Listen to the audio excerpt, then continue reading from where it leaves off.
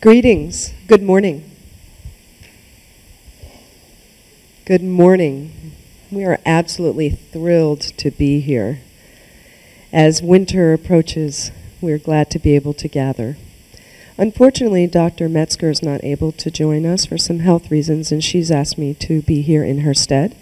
I'm Dr. Stephen D. Collins, and I'm an assistant professor for the interpreting department. And we are thrilled to have you here. We have a few announcements before we get started.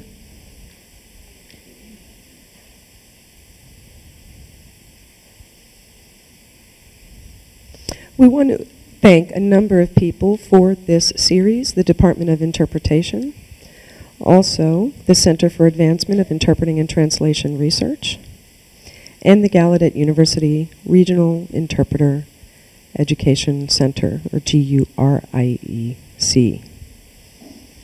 So we want to give sincere thanks to our three sponsors. This is our second of the series this year, and it is a national and international level colloquia. We are very pleased to offer this to you. I'd like to share with you our future presenters for the colloquia series, and we have Jack Hosa with us on Friday, March 4th. And then we have Laura Swaby on April 15th. And she's going to talk about healthcare. And those are our offerings in the second semester, and we're very excited about those. I would like to invite the Gallaudet University Regional Interpreter Education Center, Bev Hallra, the director, to come up and share some words with us. Good morning, everybody. Welcome. I'm happy you were all able to join us today. I'd like to talk to you a little bit about this year and the grant that we have received from the Department of Education through RSA. Those monies is what allows us to host this type of series. We believe that it is very important to disseminate research and make sure that people are familiar with the most recent studies that are taking place. We're very proud to be part of this. It is not something that occurs very often. So we understand the importance of this. Our grant is a 5-year cycle, and we're going to be reapplying again. And in this particular year, the RSA was added to a previous grant. This is our 6th year. We're very lucky to have that additional support, and we are going to be able to add 4 more lectures this year. Thank you.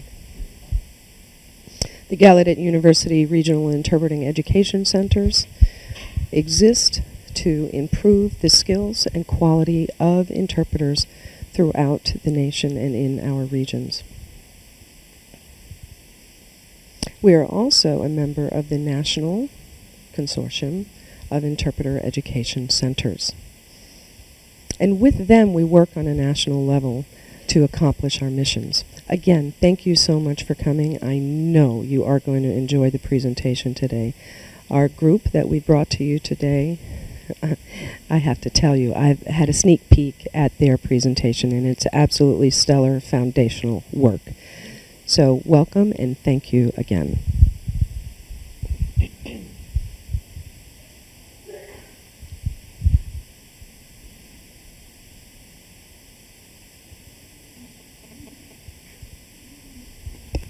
So let me explain the structure of this morning. We will have the presentation, and once that is over, we will be inviting Dr. Val Dively forward to give a formal response. And then we'll head off to the reception. I'd like to introduce 2 very important people, Juniper Sussman and Jackie Lightfoot. They are our interpreters for today, so thank you for that. Okay, without further ado, let us go ahead and invite our presenters. We are joined by Dr. Brenda Nicodemus, and she is an associate professor, a researcher, and the director of CAITR. And we are joined also by Dr. Petitta, and she joins us from Italy. She is a visiting researcher and scholar,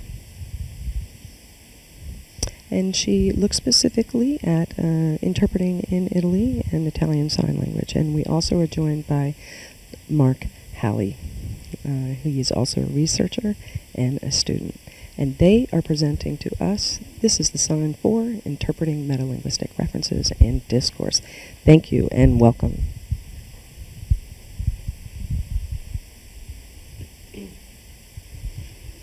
Good morning, and thank you all so much for joining us on this occasion. Certainly appreciate you being members of the audience, and also for those who are joining us in a remote vehicle, our regards, in particular to Keith Cagle and Cynthia Roy. We want to talk with you today about a topic that the three of us have been contemplating, chewing up, spitting out, trying to digest for quite some time. At least over the last year, we've been giving some serious thought to it. So we want to throw you some of the initial concepts that we have come up with in this field known as metalinguistics. It's a very important topic. It arises frequently within the interpreting constructs, so we're going to show you some examples that we feel sure you'll resonate with very quickly.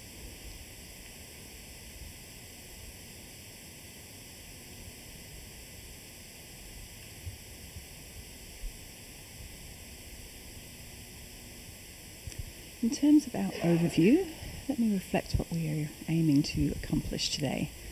First, I'll go through some of the background surrounding metalinguistics in terms of what it means and a brief history of why it appeals to the three of us in our investigations. I'll then hand over to Mark. He will talk you through 5 particular categories or references of metalinguistics and expand upon them. We will also show you some video excerpts from studies that we have undertaken, where we look at real interpreters in situ with live scenarios and the challenges on a metalinguistic level that arise therein. Julia will then take over to talk through some of the results that we have obtained to date.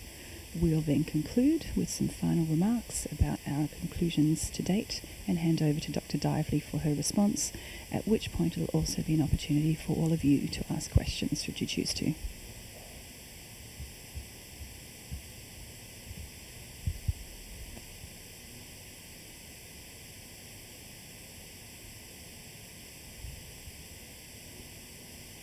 So I'd like to open the concept of our discussion today of metalinguistics in terms of what it is. It's a basic foundational element. When we think about language, if we look at a sign, for example, what we tend to do is look at an individual unit. So that is one thing we can do in a spoken or a signed language. That said, we can look at 2 different aspects of examination. One being the phonology of that unit, which is basically the form, the manner in which it's constructed. So it might be handshape, movement, location, etc. for a signed unit, and it might be the phonetic representation of how it's spoken, how it's uttered in a spoken reference. So the phonology in and of itself is about the form. It doesn't have any semantic meaning attached yet, but that then leads us to the semantics. What is the meaning of that particular unit or utterance? What's its function? What's it trying to accomplish in that language element? So that's the semantic side. Usually you see the phonology and the semantic element at the same time within the same unit that's uttered. That's how it arises in everyday conversation. They're usually paired and they lead to understanding. However, every now and then what may come up in discourse is a separation of phonology versus semantic. So an element of phonology and how it's described might come up in everyday discourse when people say, hang on, what's the sign for this particular concept? How do you sign that particular concept? Then we're not looking at the semantics, we're simply looking at the phonology, we're simply looking at the form. So as I said, sometimes phonology and semantics are separated. The difficulties that lie within that separation are what we're going to talk about today. That separation is metalinguistics. So we will have several examples for you in English and in American Sign Language to clarify our definitions here.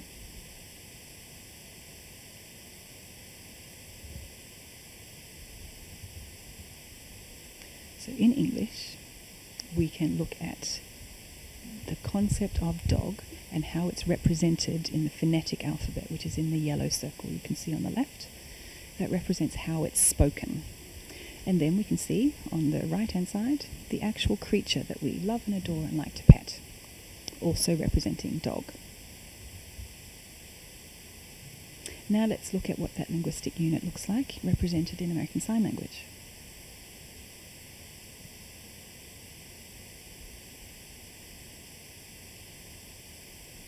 The semantic element is the same, it's the same creature, but the phonemic construction in American Sign Language is different to that seen in English. So again, when we separate the phonemic construction from the semantics, this is what we're looking at. So I'm going to give you some examples from what you might come across in your interpreting work. I'm fairly sure these are going to be frequent occurrences, as I said earlier, with which you resonate.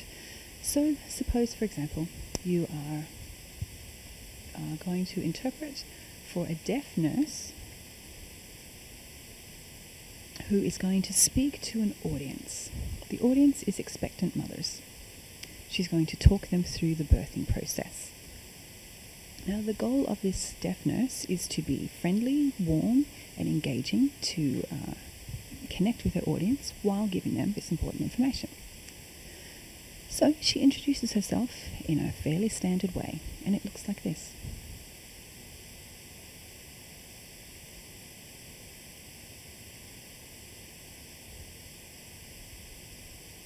You might have seen this. So the interpreter at the microphone at the ready sees the signed information come at her that looks like, "Hi, my name is Angie, and my name sign is," at which point the interpreter needs to make a decision, right? So therein lies the question that we are examining. We could look at the phonological elements of the name sign that she's giving, but there is no specific semantic element here. We could describe the handshape and say thumb and forefinger together on the cheek. We could give some cultural information. We don't know who the audience is. Maybe they wouldn't understand that. So the interpreter may have a different decision. Possibly the interpreter says, "My name sign is Angie, and my name is Angie, and my name sign is thumb and forefinger on the cheek with a twisting motion." Or that interpreter may say, and along the same lines of a name in English, in deaf culture, deaf people name themselves in some visual way that references their particular characteristics and elaborate on that kind of a topic, on that kind of description. They may ask the deaf person to repeat the name sign when they get to that point in the interpretation. There are several ways in which this might be handled. Maybe the interpreter says, "My name is Angie," and doesn't talk about the name sign element until later in the presentation when the nurse says, "Remember earlier when I told you about my name sign? Let me elaborate on that." At which point the interpreter, whose initial decision might have been to not discuss the name sign, now has a different metalinguistic issue that arises.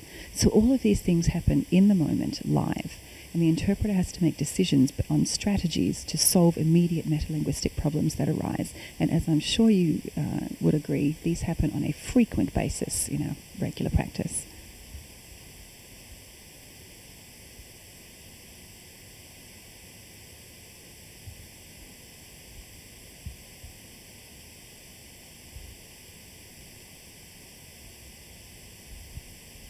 So as I've said, these make frequent appearances in conversation.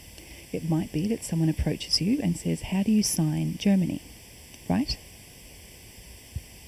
Then they're asking us about a sign. They're not talking about the country. They're not saying, the schnitzels, etc., that occur in Germany. They're asking about how the English word Germany is conveyed in sign language. So they're asking about a phonological form, a phonological construction. You might see the opposite. You might see a deaf person come up and say, the sign that we gloss as train gone, how do you translate that into English? What's the English equivalent? Again, they're not talking about the concept per se. They're talking about how the phonological representation in ASL would be presented in English. You might see the phrase, like I just said, 2 heads are better than 1. So when you're looking at dialogue, sometimes it's about more of a frozen quote, like 2 heads are better than 1. And as the interpreter, again, we need to make a decision on whether we go for a free interpretation or we maintain the form of that original utterance. If it's going to arise later in the conversation, maybe we maintain form. If we choose not to maintain form and it does reappear, we've got a different set of decisions to make. So we're making those decisions on an instant live basis. Then there's this 4th example about pronouns. Maybe the description is on nouns versus pronouns or verbs versus pronouns, and we say he, she, and it are pronouns. We're not talking about any individual male or female who's then referenced as a pronoun. We're simply talking about the terms and how they're used. Again, metalinguistics, looking at everyday dialogue and how language is used to describe it. So as I said, these are some of the challenges as interpreters we face in our daily practice.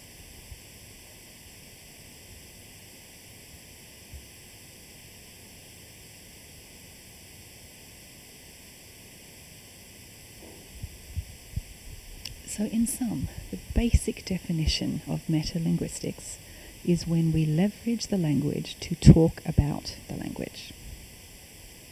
And that's kind of interesting and challenging for us as interpreters. But we contemplate the tools we have. Different industries in the world come up with all manner of examples. So biologists, for instance, may look at cells. And what tools do they use? They use microscopes, slides, etc., separate from the language itself, but it lets them explore the cells. So they use a microscope as a tool to examine cells within that field. Think about a pilot. They don't use the plane itself to run the plane. They use various dashboards and controls, etc., to run the plane. And yet we, as interpreters, have a slightly different scenario. Our language is the tool, and our target is the language. Hence the difficulty with separation and analysis of metalinguistics, and that's why it can be a challenge for our work.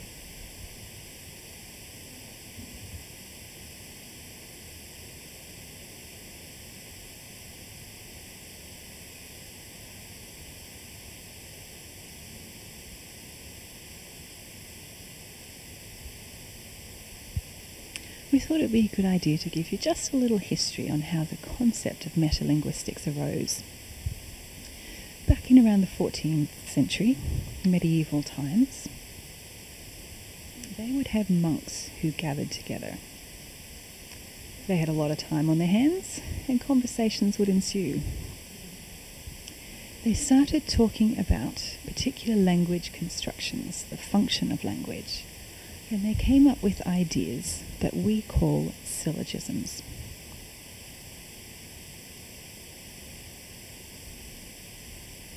A syllogism is the development of an argument where the first 2 arguments connect to the third in some way. And the third is supposed to make sense based on the premise contained within the first 2. Sometimes they do make sense, sometimes not so much. So in this example, mouse is a word. This is true. Words don't eat cheese. This is also true. Therefore, mice don't eat cheese. It's a little silly, and yet there is a stream of logic there that ought to make sense. If A and B are true, therefore C ought to be true. But this is the kind of thing that monks use to entertain their time, looking at language, and again, separating the phonemic construction from the semantic. So within a lot of languages, we enjoy language play. Sometimes the bane of interpreters is that very word play when, for example, a hearing presenter says, "Oh, I've got a great pun for you." Really, the bane of an interpreter's existence. It's a hearing thing, right? And yet, these puns may arise, again, with separation between phoneme and semantic meaning.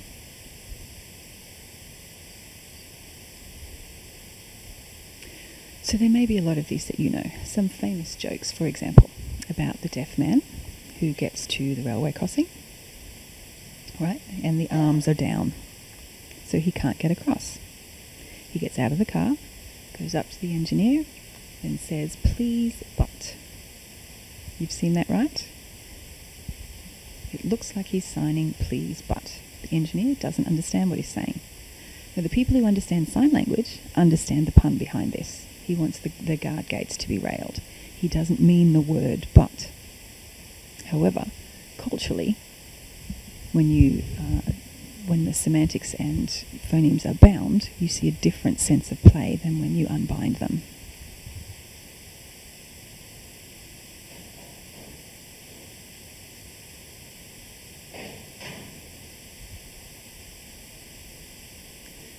Now, what's written on this slide we know to be true.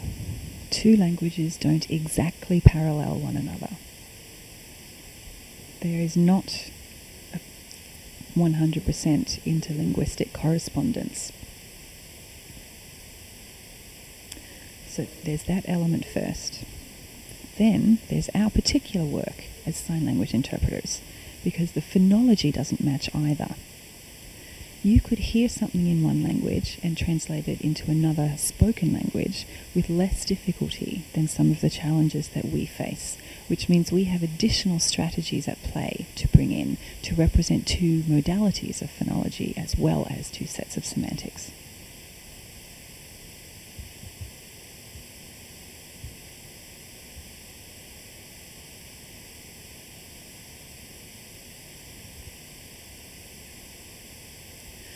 So we've already discussed the fact that the phonology doesn't match between a signed and spoken language. That's one set of issues that may need to be resolved. There is also another where interpreting is concerned, which is lag time. The interpreters need to be somewhat behind to see or hear the utterance before they can render it, right? So if we look back at our example of Angie, the nurse, she says, "Hi, my name is Angie and this is my name sign." We're a little behind in the interpretation, so we may get to, "Hi, my name is Angie," and have already decided to eliminate the element about "my name sign is." So if we wanted to reference her name sign, we can't because she's already produced the sign and gone on to the next thing, so it's not synchronous. So these kinds of details we need to explore in terms of the phonology of where that name sign's produced and how lag time impacts it. So again, that's a different problem for us that we can look for assistance with. So at this stage, I hope you have a basic understanding of the topic that the three of us have been ruminating on over the last year or so in terms of how it comes up in the workplace, what it looks like. I'm going to hand over to Mark now to talk about the references within metalinguistics and the categories that we've come up with for how they are revealed and what they look like in the work. Mark.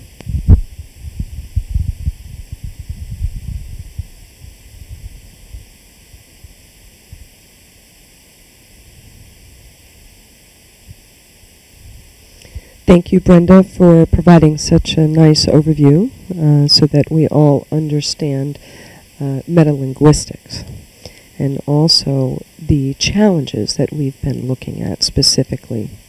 So let's go ahead and talk about how some of these interpreters are dealing with these challenges. We have identified 5 different areas.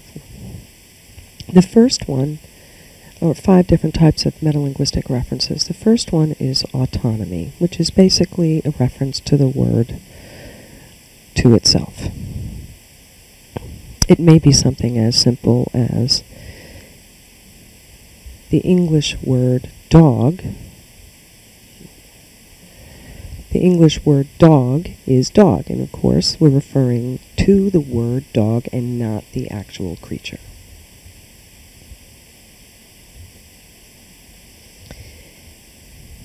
Another example may be the term slowly. We know it as an adverb. And if we have a sentence that says a person was walking slowly. So the concept of slowly is an adverb. We're not talking about slowly being used as an adverb in that sentence. We're not talking about a person who is walking slowly. We're simply saying that slowly in and of itself is an adverb.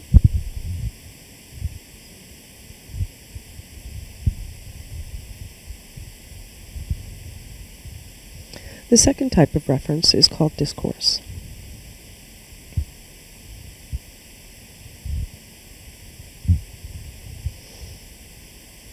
which is a reference to something that was said earlier in the discourse. Let's say you're interpreting for a business meeting as an example. And somebody says, if I scratch my back, I'll scratch yours. And as an interpreter, perhaps they decide to drop form, and they sign the concept, if you help me, I'll help you. And then the meeting proceeds. Later in the meeting, however, somebody says this.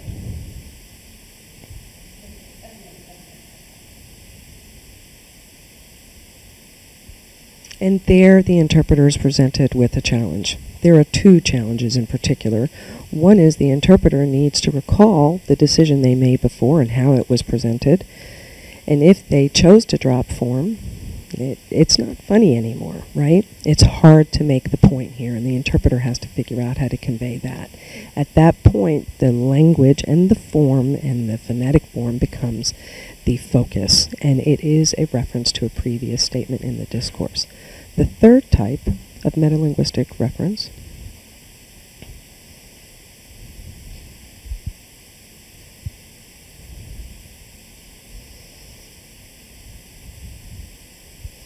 we call technical. And we know that interpreters work in a number of different fields, each of them having their own very technical terms. For example, in the linguistics field, we see terms like morphology, and we see terms like syntax. And in the political fields, we see terms like filibuster and or lame duck. And we know that each of these terms have very specific meaning within their given fields. And for us as interpreters, we are challenged by understanding how those things hold meaning in each of those different types of settings and technical languages.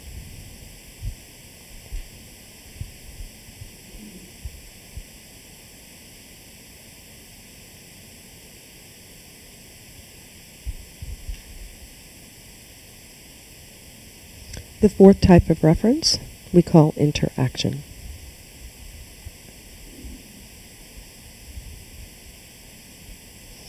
And we can see this quite frequently. This is where a participant may try to engage with the interpreter. And we often see questions asked like, how long have you known sign language or been an interpreter? We call this a metalinguistic reference because it's not in the source text. It's something outside and around it, and the interpreter still has to make some decisions about how to address it. So this is why we've included it here in our metalinguistic references.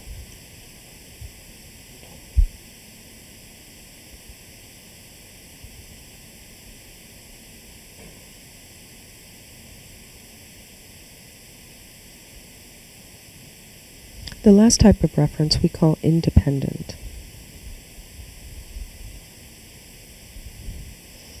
And this is where we see the interpreter who might be making a comment about the language itself and not necessarily meaning.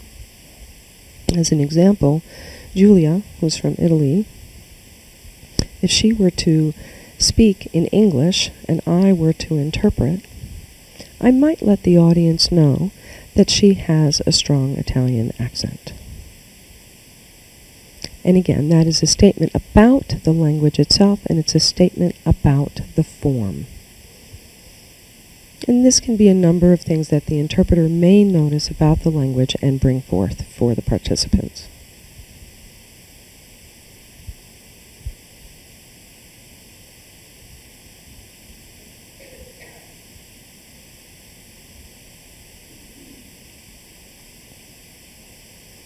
So we've talked about the metalinguistics, and we've seen the types of challenges that come forth, and we've also talked about the references. So this led to our research question. How do expert ASL English interpreters manage metalinguistic references in monologic and dialogic settings? What strategies do they employ? And we conducted a study to answer the question.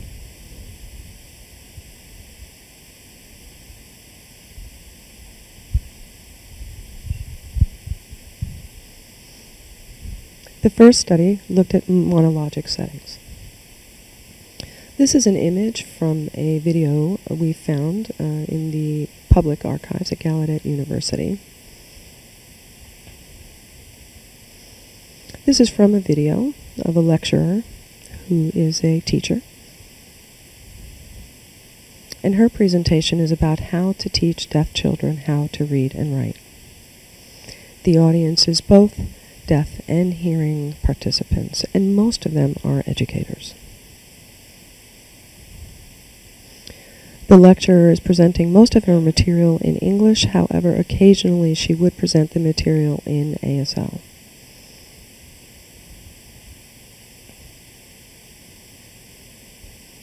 Regardless of whether she did present in English or ASL, the interpreter interpreted in the according direction. Again, the video is public. However, we went ahead and decided to, out of respect, to go ahead and mask the face of the interpreter here.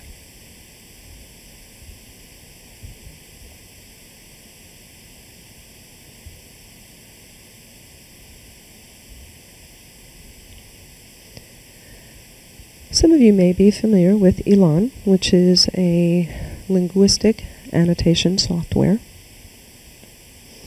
And so what we do is download the video into the software, and then Elan can go ahead and code it. We were looking for metalinguistic references whenever they occurred, and that would be documented and tallied. And then we also looked at how the interpreters responded to and managed each of those metalinguistic references. In this video, it lasted about 90 minutes, and we found 48 references, and those were documented and analyzed. At this point, what we're going to do is we're going to have Julia come up and share with you the findings and results of that study.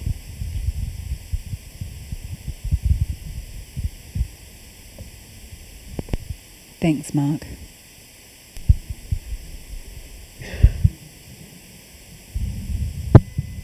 Almost jumped ahead on the slide there.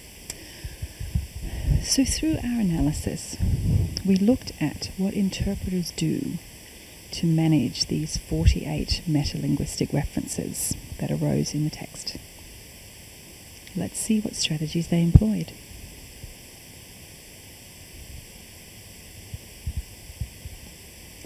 The presenter, as we said, gave the presentation predominantly in spoken English, but there are times when an ASL sign came up as well. So the interpreters sometimes fingerspelled the original English word, sometimes described it in English or in sign language, sometimes gave the sign again that the presenter had shown. They also pointed at objects, which in this case was the PowerPoint that was displayed behind. The interpreter was able to turn and reference the place on the PowerPoint that was being discussed. And then the last thing on our list we have termed multiple. And that is when the interpreter's strategy incorporated two or more of these elements at the same time to deal with a particular reference. Now let's look at some of the numbers.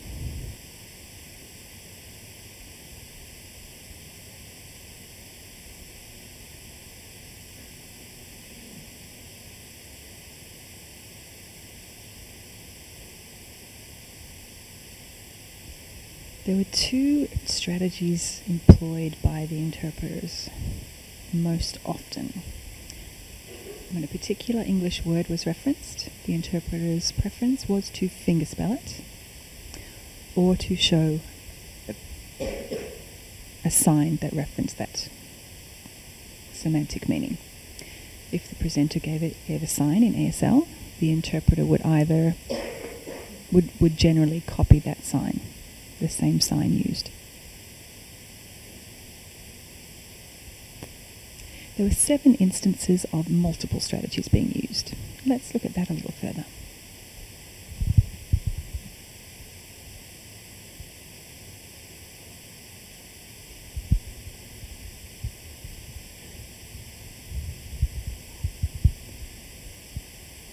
The interpreter could fingerspell and simultaneously point at the object on the PowerPoint. They could fingerspell and give a sign for that concept. They could show a sign for the concept and point at it. Or they could fingerspell it and show a sign while also referencing the object. So that's a couple of different options on multiple strategies. 3 of them that had 2 strategies and 1 that employed 3 strategies at the same time.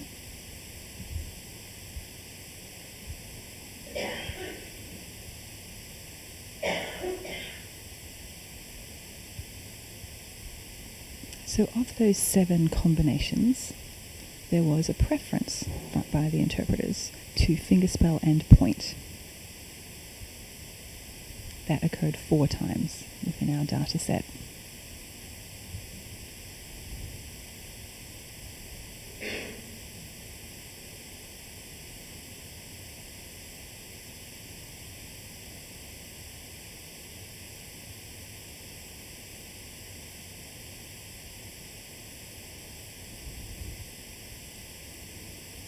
So in sum, for the monologic setting, fingerspelling seemed to be the default strategy to express an English word. Where multiple strategies were employed, there were combinations of pointing, fingerspelling, and signing.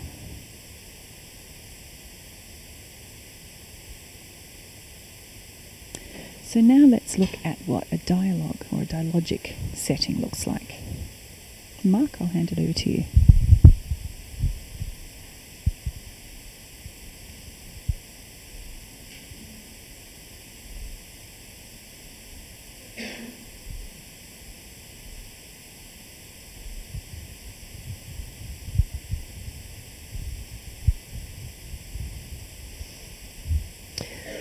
We thought that the first study produced a lot of information for us. But we wanted to know how all of this might apply to a dialogic setting. So we essentially conducted a similar experiment. We had a deaf actor who acted as somebody who was teaching somebody a technical program on a computer, and we're acting like this person here doesn't know sign language, who's actually me.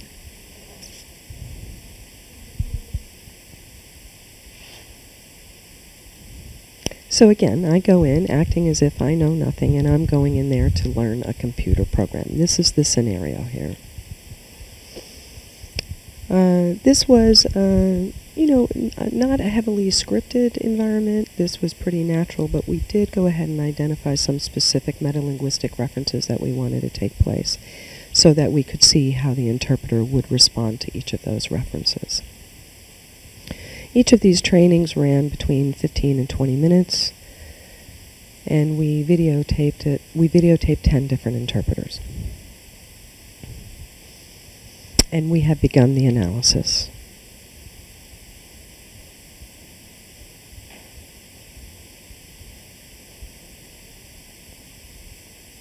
Of those 10 interpreters, we have analyzed 6 of them. And what we'd like to do is share with you our findings to this date.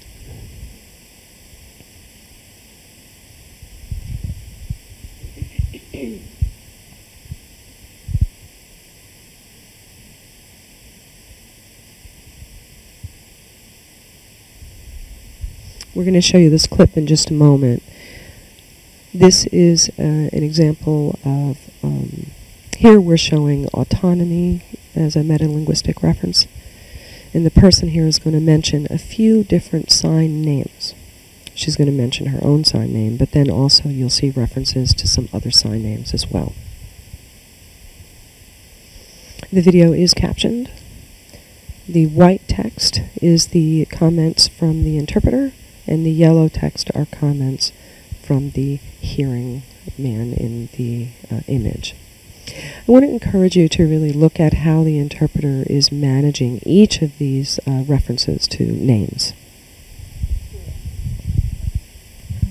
Sharon, the spelling of autonomy is A-U-T-O-N-Y-M-Y. Thanks.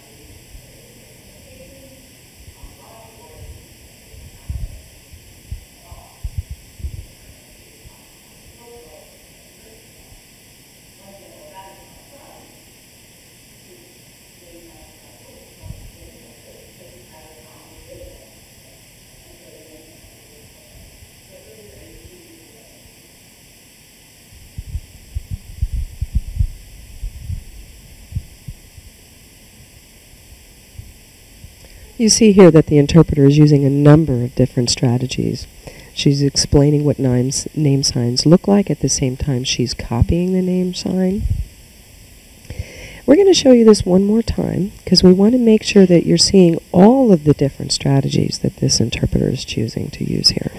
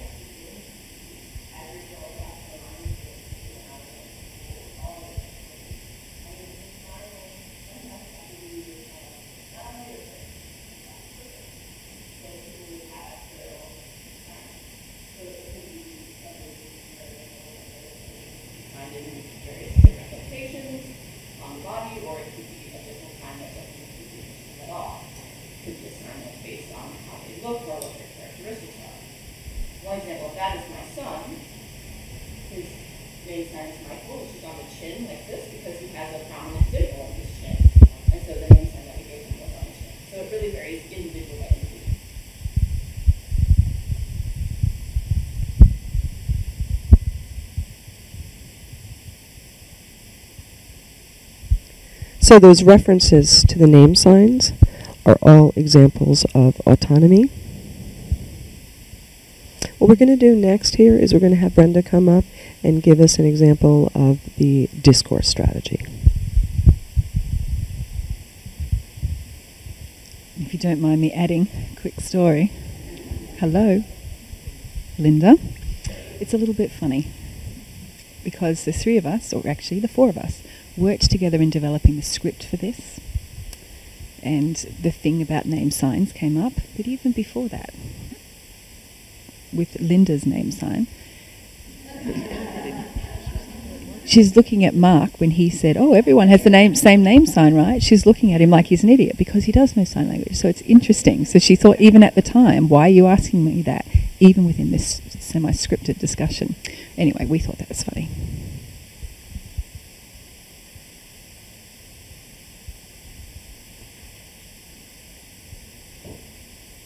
So that said, the next example is short, just 20 seconds. So remember, with discourse as a reference, that means when a person refers to something that they have said previously within the dialogue, like if you scratch my back, I'll scratch yours, and later saying some backs are itchier than others. In this, Mark references something and then states something else about it. And then the interpreter, Adam, needs to make decisions on what to do about that second reference. So it's not about looking at a failure, it's looking at a strategy, trying to get Linda's attention in that moment and then making a strategic decision to drop that second piece. Let's take a look. And again, we'll see it 2 times so you can see where the reference appears. Wow, that's night and day. Like, I'm sorry, I'm not supposed to use idioms, but that is really nice.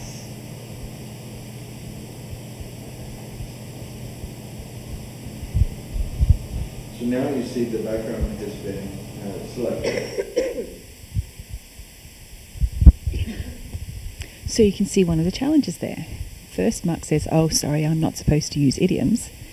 And he's saying that basically to Adam as the interpreter. But then Adam is also in the position then of trying to convey that information to Linda of what Mark has just said. And he does that by trying to get Linda's attention because she's turned away to the computer. So Adam tries for a moment or two to get her attention and then in the moment decides it's not worth pursuing, right? I mean, that's a strategy that we've all seen. Don't want her thinking Mark's too stupid, but, here we go. So let's take another look at this. Wow, that's night and day. Like, I'm sorry, I'm not supposed to use idioms, but that is really nice.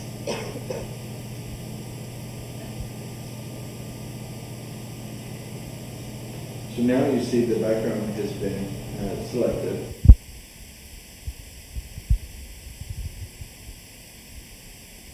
So Adam's solution, or his decision in the moment, is what you just saw. The third clip we're going to show you, I'm going to hand over to Julia to talk with you about. It's looking at multiple strategies being employed simultaneously by the interpreter.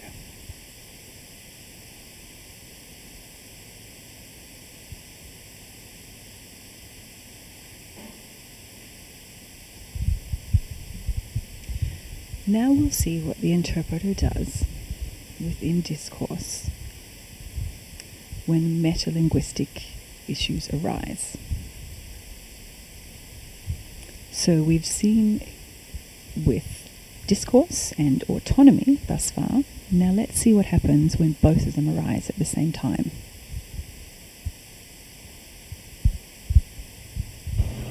Any other questions you have? No, I think I'm good. Today's been really nice to me. I think I've learned, some of the basic stuff, and I'm sure, I think we'll meet again next week, and we'll kind of get more into nitty-gritty. And then after that, what's the sign for nitty-gritty, too?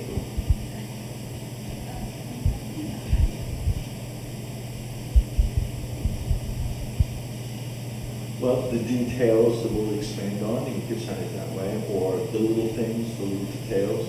Like, as an example, I was just showing you how to frame and using those tools. So you could say that, like expanding on those little details. And that's stuff that we'll be getting into later.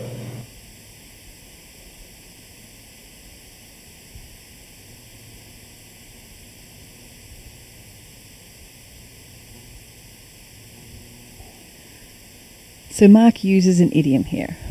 He says nitty-gritty. And the interpreter makes a decision within the interpretation and thinks we've passed that one by. But then Mark says, oh, how did you sign nitty-gritty? Which takes us back to, for the interpreter, what the initial choice was. And then, as you see, Adam spells nitty-gritty and continues. We're going to see that one more time. Any other questions you have? No, I think I'm good. Today's been really nice to me. I think I've learned, some of the basic stuff, and then I'm sure, I think we'll meet again next week, and we'll kind of get more into nitty-gritty. And then after that, what's the sign for nitty-gritty, too?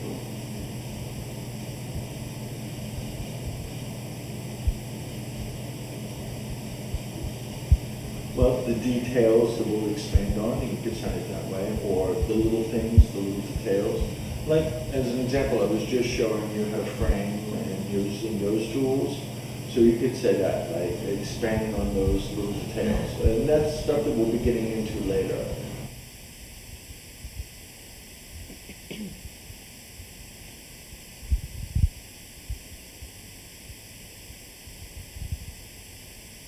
So now we see, in a dialogic setting, how the interpreter manages this environment. Let's talk about the results that we found.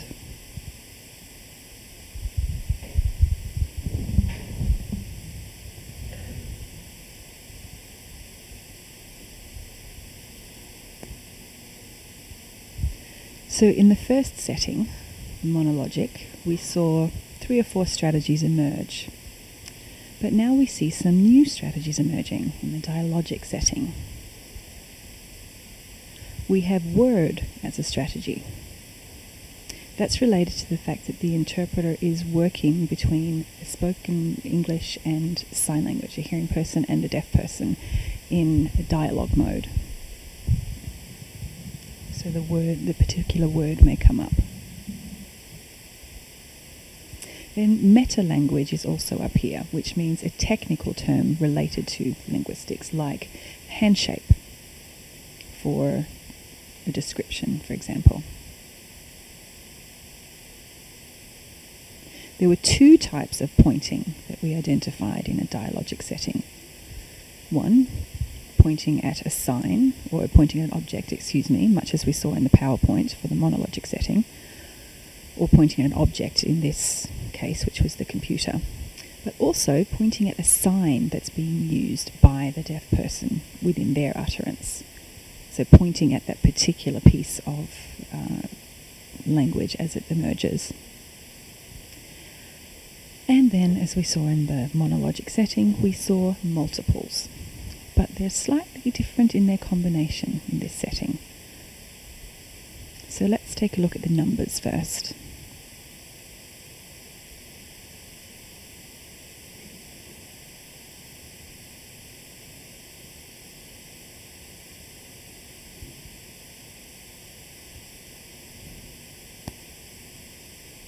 As you may recall, in the monologic setting, the interpreters showed a marked preference for finger spelling or showing an equivalent sign for a particular concept. In the dialogic setting, we see a difference. We see a marked use of multiple strategies being employed. So let's take a further look at what those multiple strategies look like.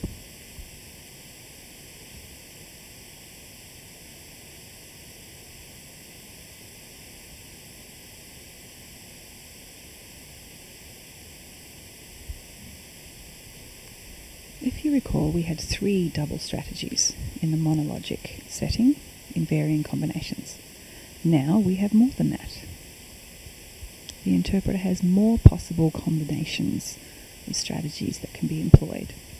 In terms of double strategies, we saw finger spelling, use of a word with a sign, because again, it's a dialogue between a hearing person using English and a deaf person using sign language. A word and a sign at the same time.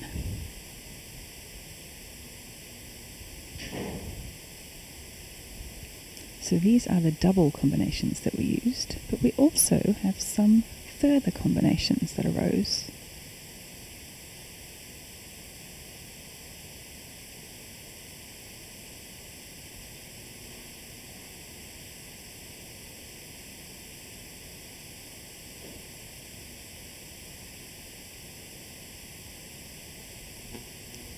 In a dialogic setting, interpreters use combinations of 3 strategies at a time.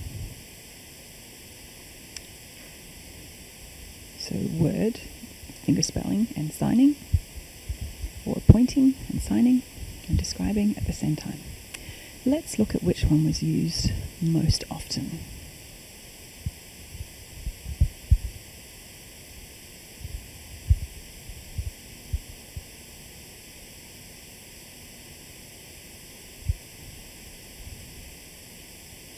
As we can see, a sign with a description was the most often employed strategy.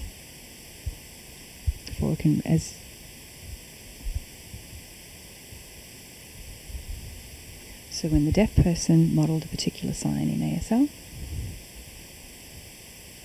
the interpreter could give a word for that and a sign. So to describe it and sign it. And that was the most frequently appearing for the English translation.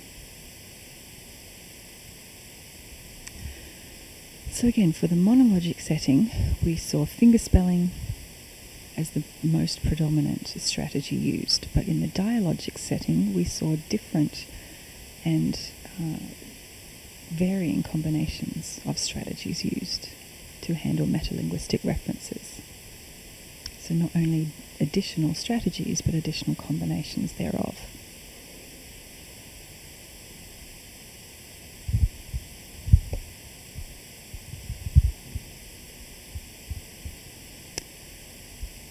So, in sum, let's see what we learned here. So it should be noted that we used seasoned interpreters here, not novice interpreters, because seasoned interpreters have far greater range of strategies available to them in their work.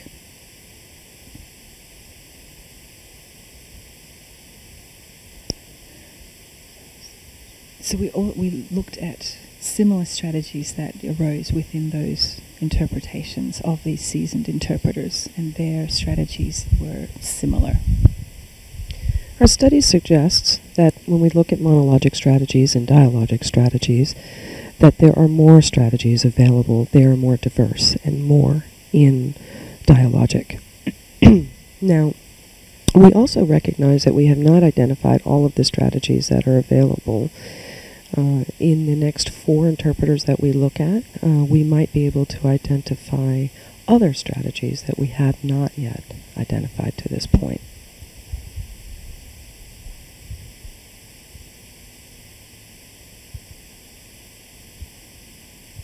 So where dialogic interpreting is concerned, where there are two people with two different languages happening, the interpreter can render two languages at the same time in what's called co-blending. So they may use the sign for computer while they say computer, for example. And as I said, that is what we refer to as code blending, which is a strategy for dialogic settings.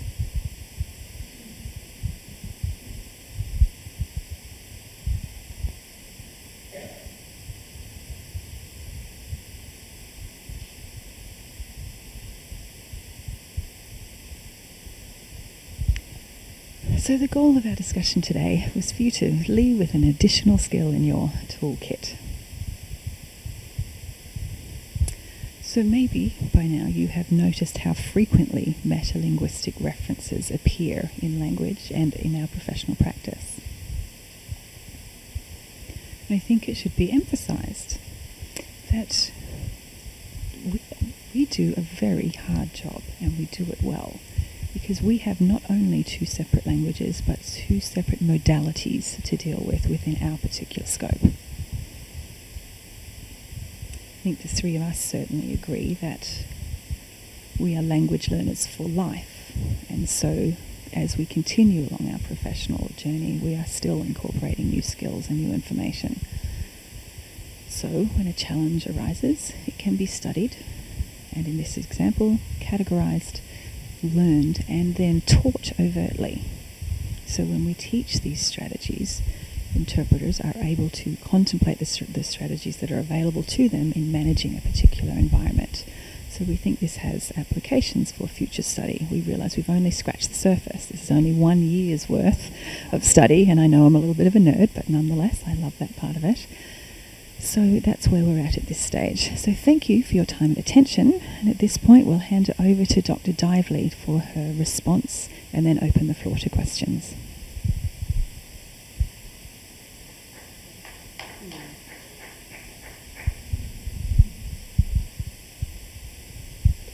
I so enjoyed your presentation on metalinguistic references. I know that this is a difficult topic to discuss.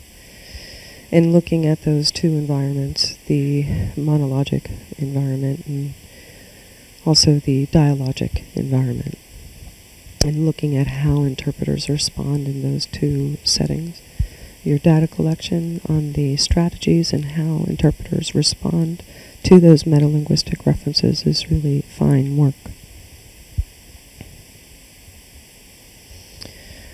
So in looking at these two environments, in this particular monologic situation, you had both deaf and hearing people in the audience.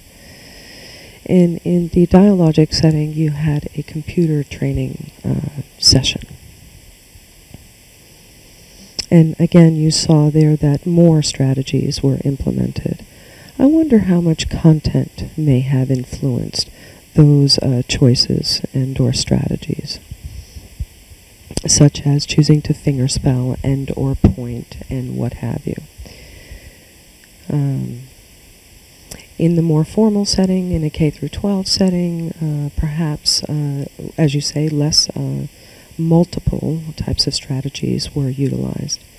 So what this leads me to wonder is in the, am I right, in the monologic setting you had two interpreters, am I right? Okay.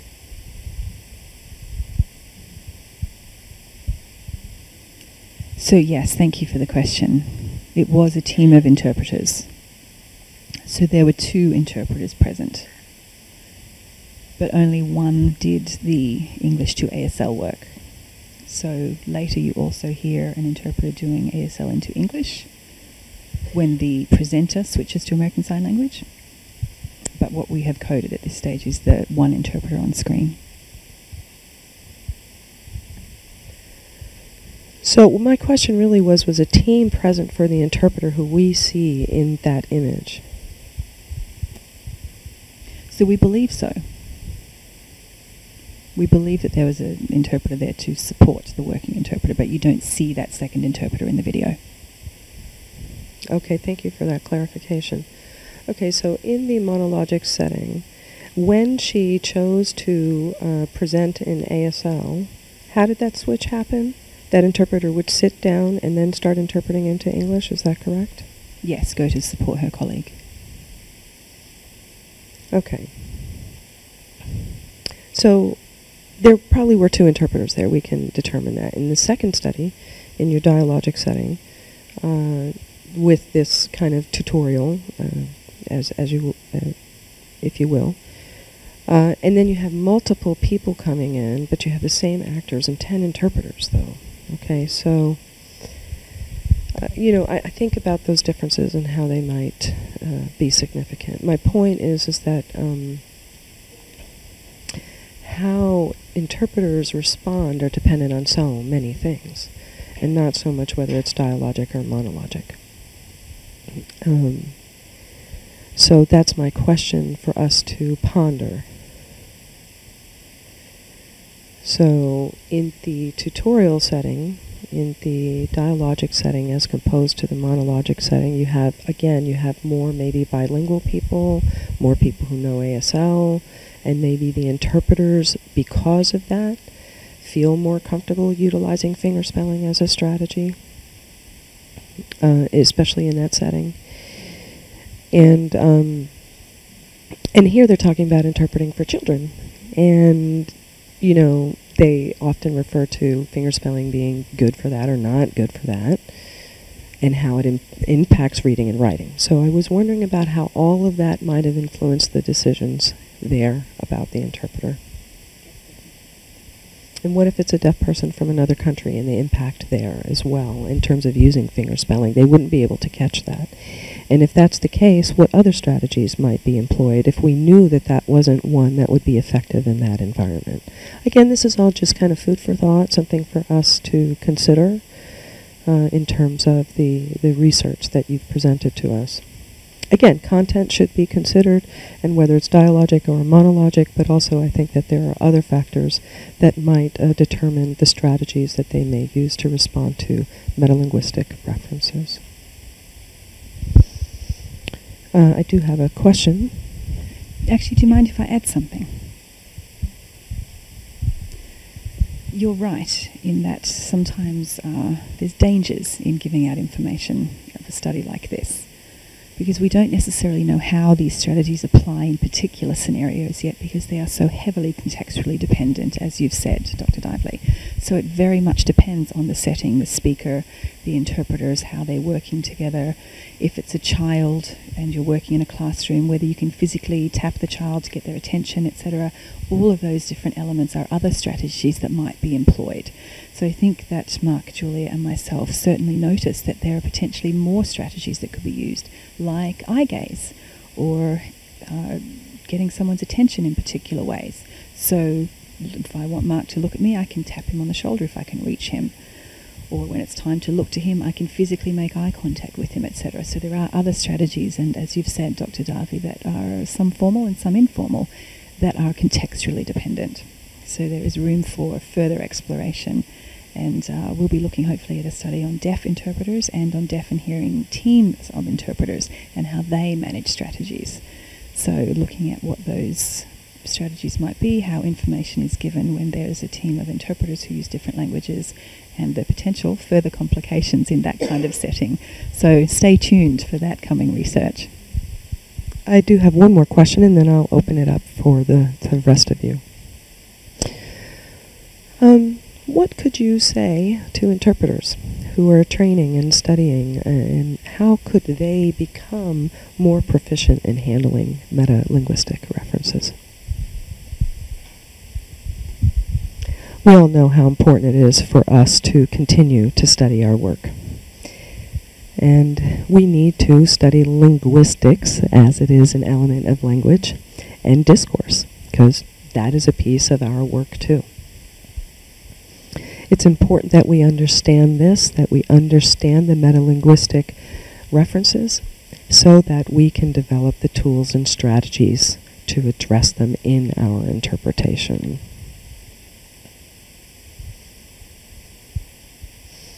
So this is why we believe it's important. We believe it's important to overtly teach that these things occur, and that there are strategies that are available to interpreters to address them. Did you want to add to that? No, I think you answered that nicely, Mark. Okay, thank you, Mark. With that, I'm not quite sure who's leading the next section. Oh, okay. If you do have questions, please come up. We're opening the floor for any of you. This is your chance.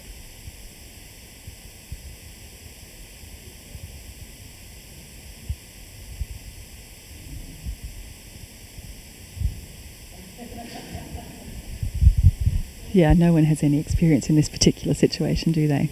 Maybe we have a metalinguistic problem right here. Seeing no questions?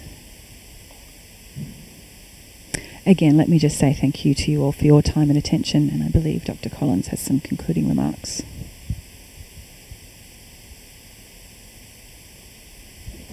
Okay, we've come to an end of the presentation. Thank you so much, Dr. Val Dively, and thank you to our three presenters and to everybody who has supported our endeavors today.